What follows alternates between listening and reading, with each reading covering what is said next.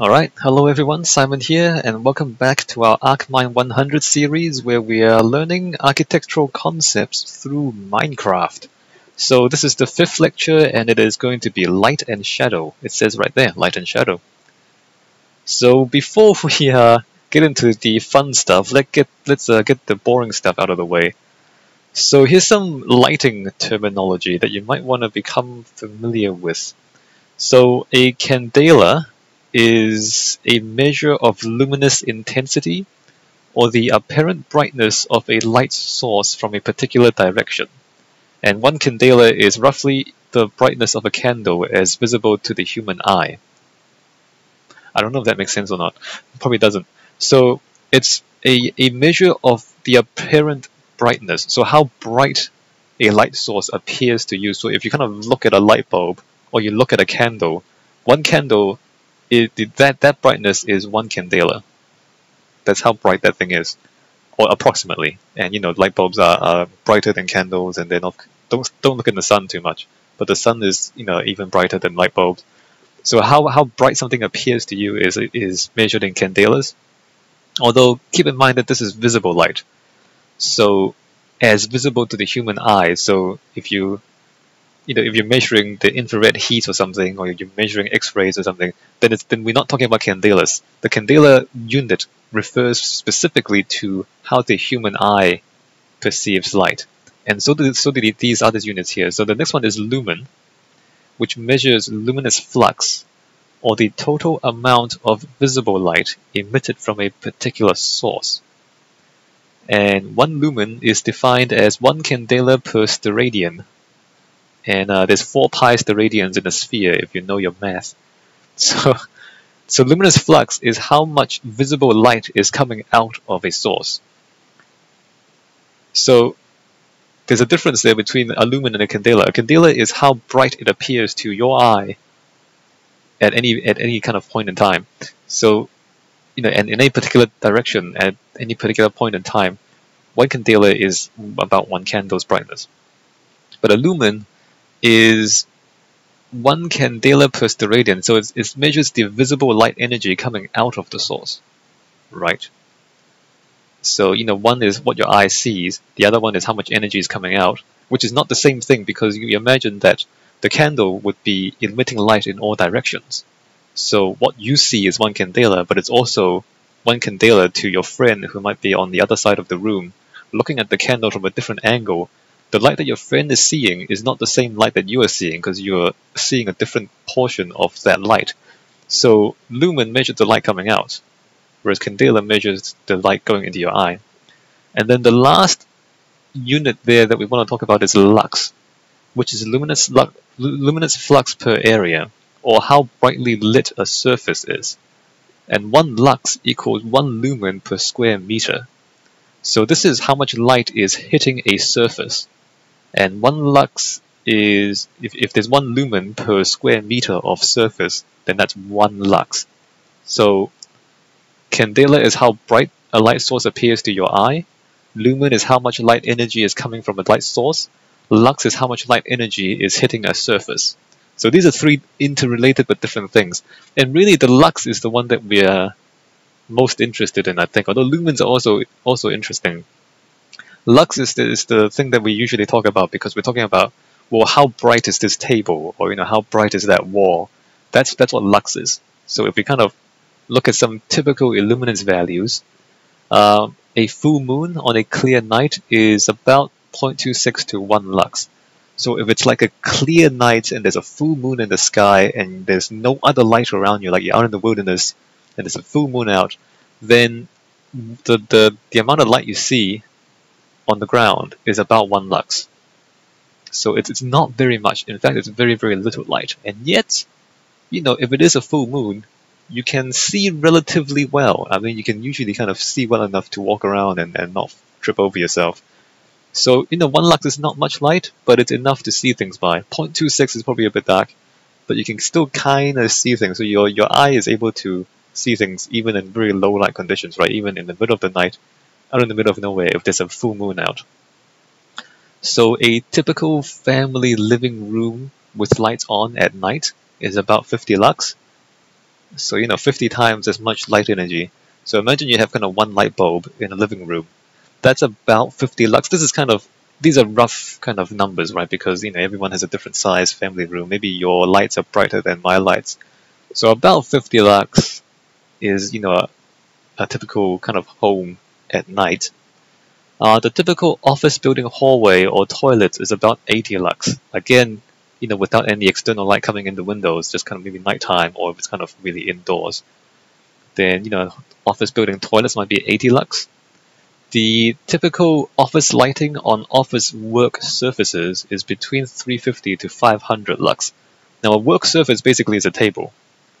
So if you are in an office building and you're working there, then your table, or maybe even at school, probably should be schools as well. So if you're kind of in a university lecture hall, actually not a lecture hall because usually they dim the lights for the lectures, but if you're kind of in an office building or a library, probably a library is a good example, then your books and your pages should be illuminated to about 350 or about 300 to 500 lux, and that is the standard amount of light that is recommended for reading and writing. So you can see kind of words clearly on the page.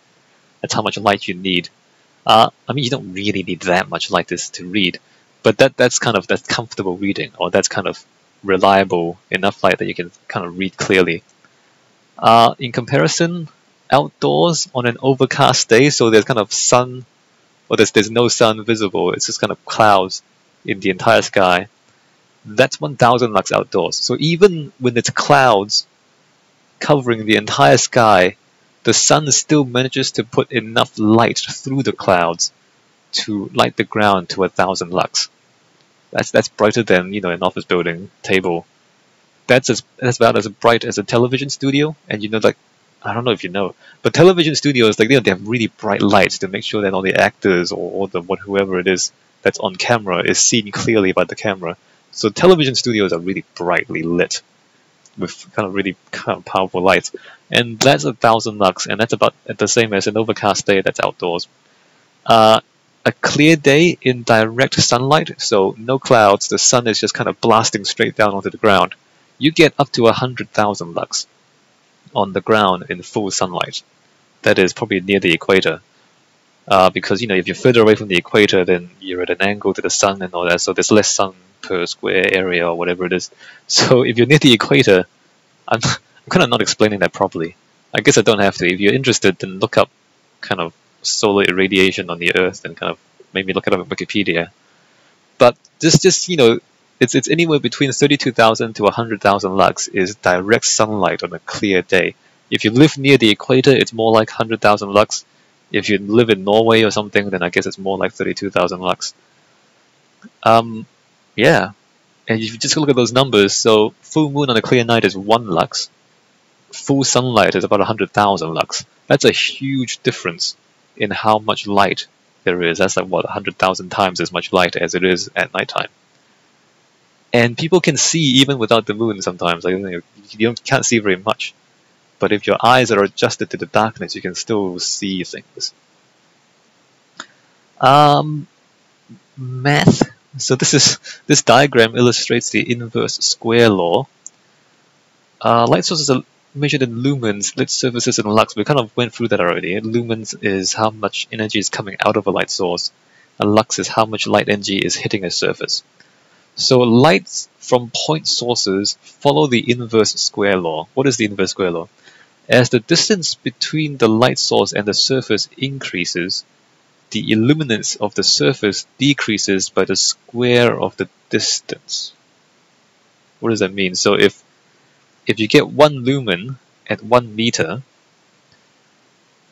no, I mean, if you have 4 lumens at 1 meter, then you get 1 lumen at 2 meters. So it's a square. 2 meters, the square, inverse square, 2 meters, 2 squared is 4. Does that make sense? The reason that is because basically, if you imagine you have a point source of light, so like a light bulb or a candle or the sun, but if you have a candle, then the light is radiating outwards. Imagine in a sphere. So as you get further away from the candle, the sphere increases. and the sphere increases as a surface area versus the linear distance, which means that it is a square. Like as you increase the distance from the candle linearly, the amount of area of that sphere is increasing by the square of that distance. So the amount of light hitting per unit area of that sphere on the inside is decreasing by the square of the distance. I don't know if that makes sense to you guys. Maybe try and find some diagram. So this is the diagram basically. As you this is kind of radius, 1 radius, 2 radius, and 3 radius. At 1 radius, you have 1 unit square, and you have all that light hitting 1 unit square. But as you get to 2 radius, that amount of light is hitting 4 radius, 4 squares. So, and then as you get to 3 radius, that amount of light is hitting 9 squares. So, as you spread out the light over more squares, it means that the amount of light hitting each square is less, right? So if you kind of get your head around the math, basically, illuminance decreases rapidly with increasing distance. So as you move away from the light source, the amount of light energy hitting the surface very rapidly decreases. And that's something that you have to kind of keep in mind.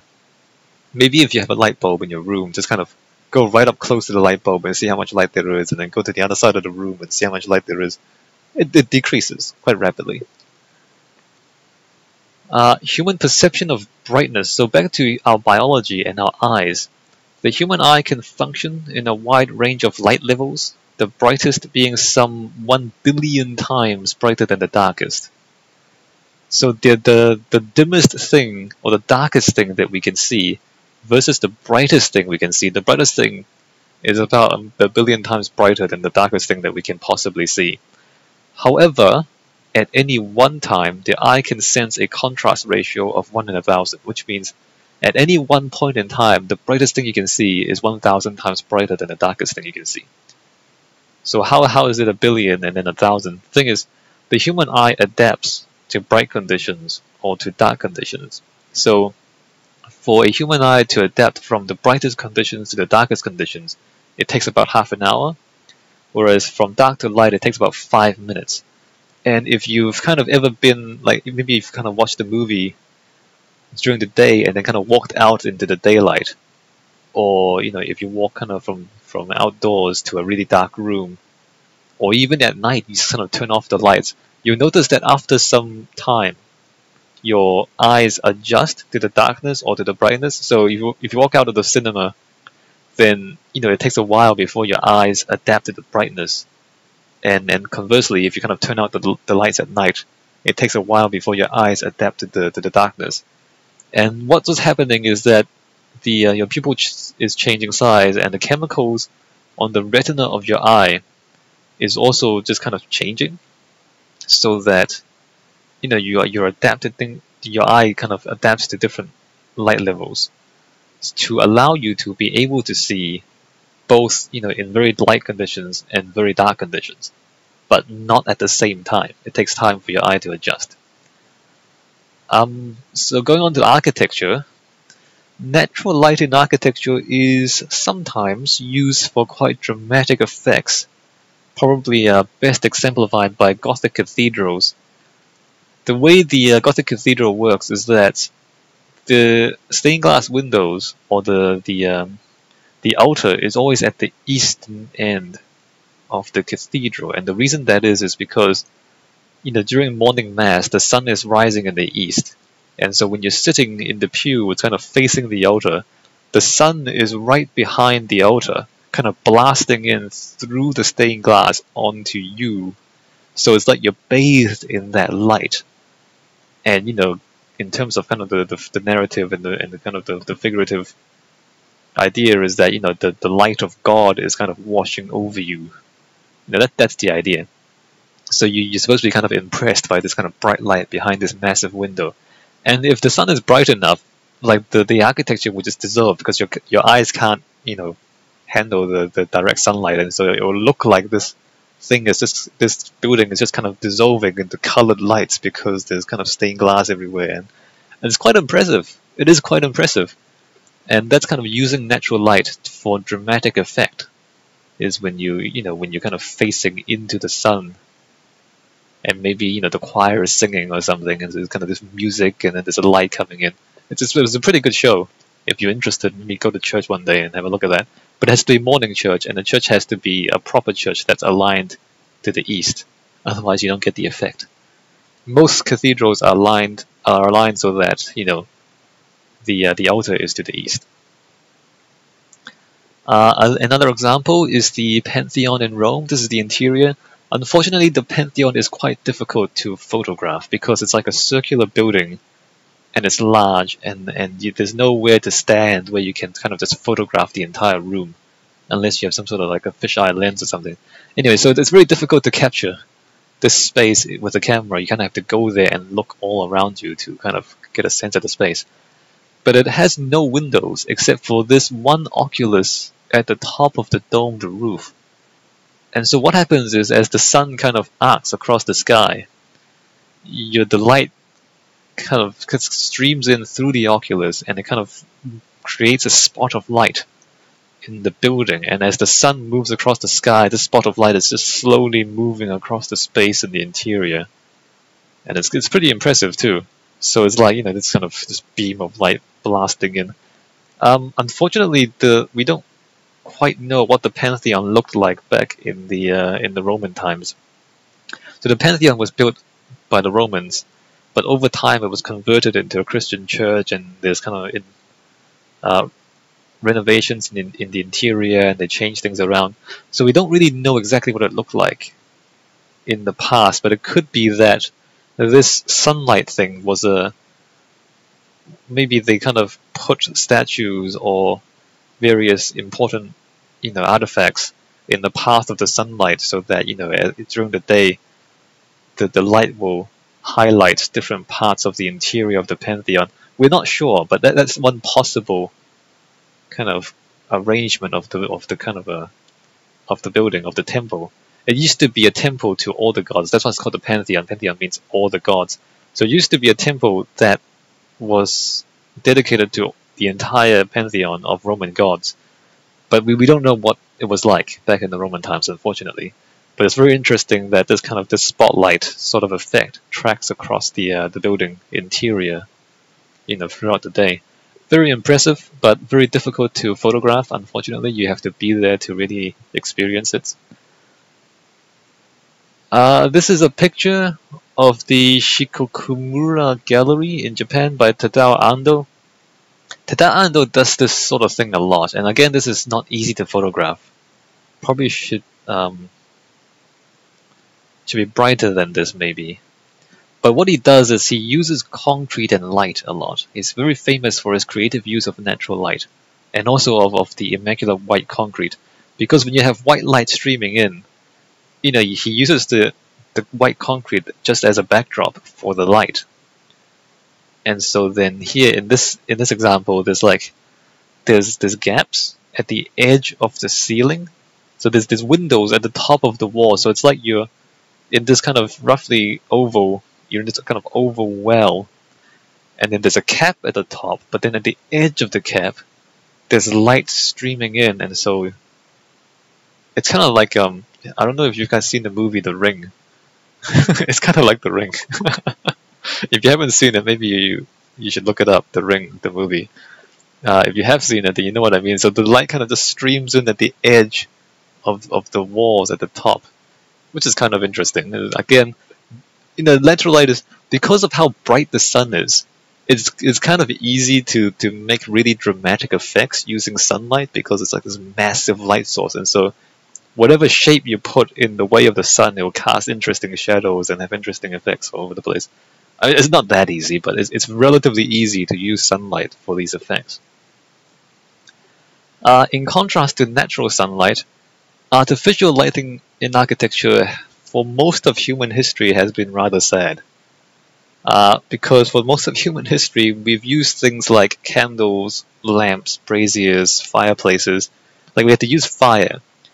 And the problem with especially candles and oil lamps is that they were really, really dim and really, really inefficient.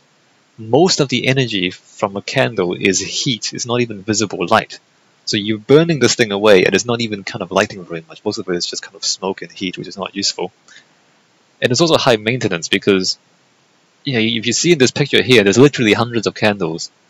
And if you just look at the ceiling here, it's complete shadow. So you have like hundreds of candles on these chandeliers, and there's hardly any light in this space. That's how bad candles are. They don't give off any sort of light.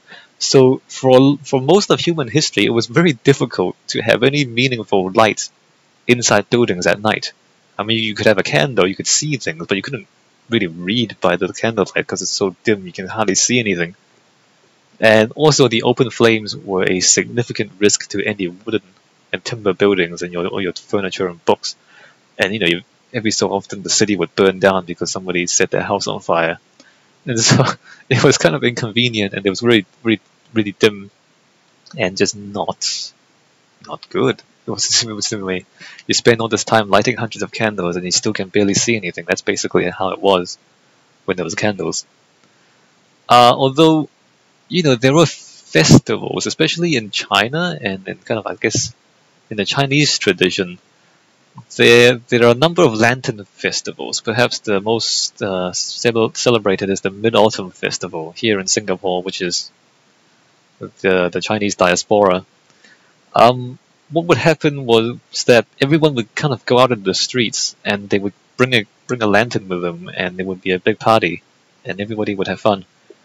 And by having everybody come out and everybody bring their own lantern, they could light the whole city, and then you could have a night festival. Whereas if you didn't get people to bring their lanterns with them, then it'd be too dark to do anything. So, but then I mean, it was fun, and it was also kind of beautiful because you had all these lanterns everywhere, and then everyone was kind of enjoying themselves at night. But you needed the whole city to light these lanterns and come together in order to have any meaningful amount of light. Lantern festivals still happen today, but the great majority, almost all of them, are electric lights because candles are crap and nobody wants to deal with candles and their nonsense anymore. And also, it's a massive fire risk. Imagine if there's like hundreds of paper lanterns with fire inside them. So you can imagine the kind of disasters that can happen if any of them caught fire. Also, in European cities, there used to be in some countries, it used to be required that you would have to put a lantern out at night out of your front door. So this was back before they had street lighting. So there weren't kind of public street lighting, but there is a real benefit to having some light out at night for crime deterrent, so that you can kind of see things. If somebody tries to steal your neighbor's stuff, you can kind of see the thieves. So having light out in the street is actually quite useful, but they didn't have street lighting, and so there was a requirement for people to put lamps out in front of their door at night. The lights probably didn't last the entire night, or maybe they did, I don't know. But it was pretty haphazard, it wasn't really all that reliable. So here, this is a picture of a gas lamp. So gas lighting was invented in the 1800s, first using gasified coal and then later using natural gas. So gas lighting was a huge, huge improvement from the oil lamps and the candles, because gas fuels, it burned. It burned better, and so it burned more efficiently, and so it could produce much brighter lights. And also, gas could be piped into businesses and homes because it's a gas. So you kind of set up this pipe network, and you just kind of pump gas into houses. And so, with the invention of gas lighting, for the first time, factories and businesses could operate 24 hours a day because these things were actually bright enough that you can work under the light. Whereas with candles, you can kind of see things, but you can't really read. You can't do intricate work. Whereas suddenly, with kind of the invention of gas lamps, there was enough light that you can work at night, and then people could kind of live and work 24 hours a day, which was quite innovative back then. And also, large-scale outdoor street lighting became viable. So instead of asking people to hang their own lamps out at night, They could just kind of set up lamps in the streets and pump gas into them, and you had lit streets at night. The first lit streets were in the big cities of the world, like Paris and London. And it was kind of this amazing thing where you could walk around at night and there's enough light to see things. It was so amazing. I mean, it's not that amazing now. Almost every modern city, every developed city has lights. But it was incredible back then, and people were so impressed. They were kind of lamplighters. So this guy is a lamplighter in Sweden, all the way in 1953, and this is that's one of the last lamplighters. So at first, somebody had to go around each lamp to light them every night. But later on, they invented better lamps that lit themselves. Once you kind of pump gas in, they would start lighting themselves. So as technology advanced, things became more and more convenient, and the lamps also became better. Electric lighting was invented in the early 1800s, but it wasn't commercially viable until the 1880s design by Thomas Edison for the incandescent light bulb. The problem was it's easy to create a little bit of light with electricity, but having a light bulb that lasts a long time and produced a lot of light wasn't really a viable thing until Thomas Edison kind of figured it out and then made a light bulb that was both bright enough and long-lasting enough to be worth kind of installing. And once that happened, the electric light is even more convenient than gas lighting, and it's safer too, because gas lighting it's still a fire. You can still set your home on fire with the gas light. Whereas with an electric light, it's very, very unlikely that you can set your house on fire. Although you can still do it, if you're really not careful. But it's much harder to kind of burn your house down with an electric light. Early incandescent light, and even though all incandescent lights are remarkably inefficient, more than 97% of the energy coming out of an incandescent light bulb is heat. It's not even light. So 3%, less than 3% of the energy you put into an incandescent light bulb is actual light. The rest of it is heat. So some countries don't they've started banning incandescent light bulbs just because of how inefficient they are.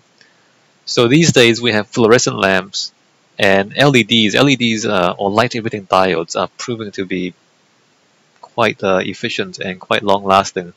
So the new kind of types of lights, mostly LEDs, are going to be I think they're going to be taking over from even fluorescent lights in the near future, just because of how good they are. Sodium vapor lamps are used or were used a lot in street lighting. I think they still are. They're very efficient. They give up a lot of light for the amount of energy you put in. But the problem with sodium vapor lamps, this is it's a really bad photo of a low pressure sodium vapor street light. So the low pressure sodium lights were, I think they still are the most efficient type of light in the world available in terms of converting electricity to light. But it has a very, very poor quality of light. It's only a very narrow spectrum of orange light. If you remember the previous lecture on colors, different colors of light is different frequencies of electromagnetic radiation, right? And to get white light, you need a full spectrum of light to get white. Whereas the low pressure sodium, it doesn't have any sort of spectrum. It has one kind of frequency of orange light. And so if you light a space with this lamp, everything looks orange, because that's the only light you have coming out of this lamp. There's no reds, there's no greens, there's no blues, it's just orange. So even though it was very efficient, there was absolutely no colors. And for quite a while, it was used very widely as street lamps because they were so efficient. And it's why there's a certain association of this orange glow with nighttime cityscapes. If you've played Deus Ex Human Revolution and you wonder why everything is orange or why everything is yellow, it's because of the low pressure sodium vapor lamp. Because these lamps, which were used until quite recently, just made everything look yellow. And that's how cities really did look like. These days, high pressure sodium lamps and other types of lamps are becoming more frequently used because they actually give you color, as you can see colors, and not just orange. But the low pressure sodiums are still the most efficient. But efficient is not the only thing, because if you can't see colors, it's actually quite dangerous. let's say you're driving and you can't see colors. It's actually quite dangerous because like you can't see traffic lights and you can't see other things as well. So they've mostly kind of stopped using these, or maybe in some parts of the world they still do use them. Artificial lighting in architecture. So moving on to buildings. For the most part, artificial lighting in architecture is utilitarian. I mean, if you think about lightings in buildings, mostly it's to actually provide light. You know, you have light to kind of light your room, light your office, light your schools. Decorative lighting is rare, although on some landmarks you would see them. So this picture here is of the Empire State Building, and originally the Empire State Building had metal halide floodlights. So that's another type of light. It's very bright, or not very efficient, but metal halide lights are very bright, with 9 kind of colored filters on it. So there were kind of nine different colors available, so they could kind of light the top of the Empire State Building in different colors. And you know, they would light them during Christmas, for example. Here we have kind of red and green patterns for Christmas, and then maybe on Independence Day in the United States they would be kind of red and white, maybe. So it's purely decorative and it's kind of fun. But they recently converted the Empire State Building decorative lights to LEDs. So instead of the 9 available colors, now they can produce any variety of 18 million different colors, and they can also kind of have them flicker and change in patterns as well. So LEDs are much more versatile than the metal halide floodlights, and also lower maintenance, more energy efficient. So everything about LEDs is better than metal halides. So that's one example of decorative lighting. Another example here is the Tower of Winds in Yokohama, Japan by Toyo Ito. Toyo Ito is an interesting architect. He does like high technology a lot. In this case, he's put colored lights into a ventilation tower. This is basically a ventilation system for an underground shopping center. But it's got this perforated metal sheeting on the exterior and then colored lights on the interior. And he's linked the lights to wind and sound sensors around the building. And so as the wind blows and as kind of the traffic noise changes, the lights in the building will change as well. So, as we can't see it here because this is a still photo, but the building is basically always kind of changing and kind of flickering and moving and changing color. It's not really moving, but the colors are moving around. So it's one of these kind of, it's almost like a decorative moving sculpture, right? It's not, I mean, functionally it's just a cooling tower, but it's a very interesting effect. Unfortunately, we can't see the video of it, or we don't have a video of it here. Maybe you can look it up on the internet or something. But it's it's an interesting use of lighting, mostly for decorative purposes. In fact, purely for decorative purposes. Looks good though. It's slightly less purely artistic and more kind of commercial in nature. You might see a lot of neon signs in certain parts of the world. I think most famously we have Times Square in New York, Shinjuku in Tokyo, the Las Vegas Strip, and here this is Portland Street in Hong Kong, where artificial lighting is used extensively for marketing purposes. You guys probably can't see what's going on here. If you want this translation, there's like restaurants, there's a KFC, you can see that down at the bottom left. And then there's karaoke clubs and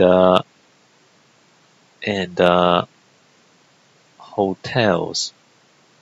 And there's a fashion store and other things. So this is just a really kind of crowded. When the signs get this crowded, you gotta wonder if anybody can actually see any signs anymore. I guess they can, but it's like signs covering other signs. Not sure if it's effective advertising anymore when you get to this stage. But Times Square is also interesting, like this kind of massive television screen that's kind of showing advertisements all the time. And it's also very brightly lit too. So yeah, artificial lighting. Mostly for purely utilitarian purposes, sometimes for advertising, and very rarely for pure decoration. Lighting in Minecraft deserves a bit of mention because it is unnatural and maybe unusual in some ways.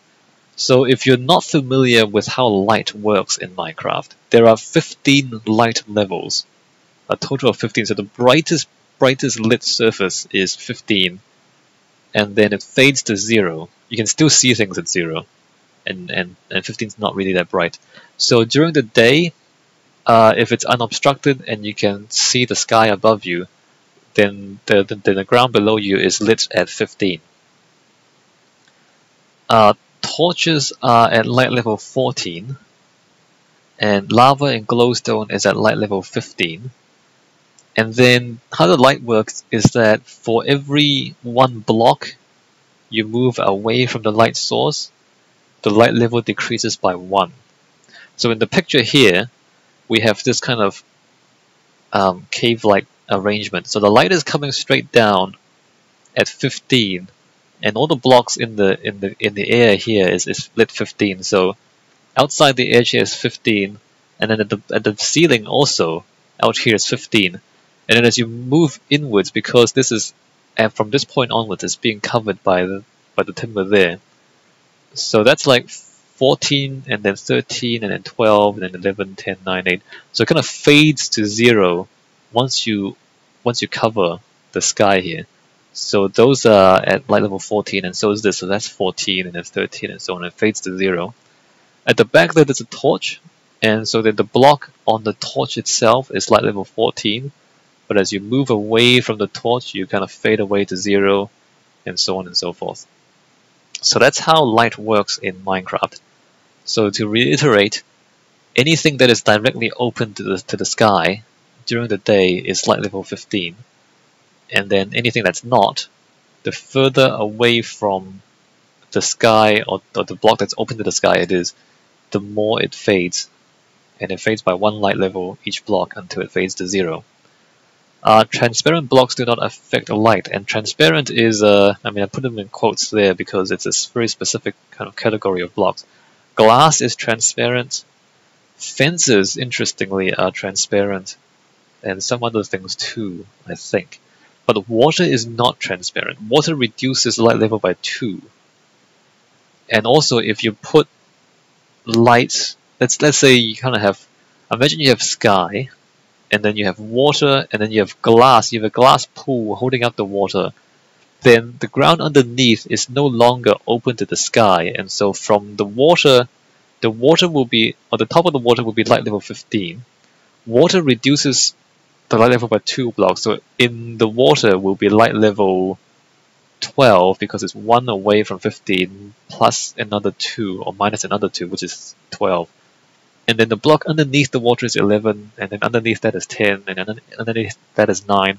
And so then if you kind of have a surface down here, it's actually not lit at all. Like you can get to light level 0 down here if you have like a pool of water about 12 blocks above the ground up here, if that makes sense.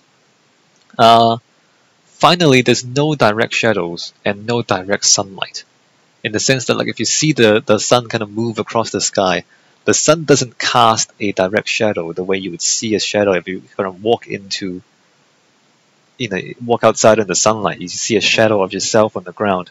That does not exist in the game. There's no direct shadows in the game. There's only skylight, and even the skylight doesn't cast shadows. The skylight only fades as you move away from the open air. So yeah, so lighting in Minecraft is quite abstract and not realistic. But we're gonna experiment with light in Minecraft anyway. But as you kind of do that, you really have to keep in mind that it's not really helping you design lighting in the real world because it's so unrealistic. But we'll do it anyway, and then we can learn a few things from it. But it's quite abstract. So the 5th exercise is the mausoleum. You see that circle there towards the top left of the city there. Your task is given a mausoleum with no roof. Design and build a roof with skylights to create interesting light conditions in the interior during the day. So let me say that again. The mausoleum that I give you does not have a roof. You are to create a roof with skylights in it in such a way that the interior of the mausoleum has interesting and dramatic lighting effects during the day. Optionally, for an additional challenge, also design and build artificial lighting for night conditions. Which, that might be a little bit too much. I mean, I put that there. You don't have to do it, because it might kind of get in the way of trying to deal with daylight. If you have daylight and night lights at the same time, it might be a bit difficult to deal with. But if you're able to do that, I'll be very impressed. Like, if you're able to have artificial lighting as well, so that it works at nighttime as well. As you do this, consider the spatial arrangement of the mausoleum. There's an entrance towards the temple side, and then there's like a central axis, and then there's a focal point, and then there's side areas. It's not obvious from this drawing here, but in the next video, as we go do this exercise, I'll show you what I mean, and then we'll kind of take a walk around the interior of the mausoleum, and I'll kind of point out interesting things, or you can probably see it yourself. Remember that light draws attention and reveals forms, whereas shadows hide and obscure. So if you want people to see something or pay attention to something, usually you just light it, and then people will notice it. Whereas if you want to hide things, then you keep it in shadow and people can't see it anymore. Not complicated, but have a go with that exercise. I'll do it in the next video. Here are the image licenses, and that's it for this lecture. I will see you in the next video, where we experiment with light.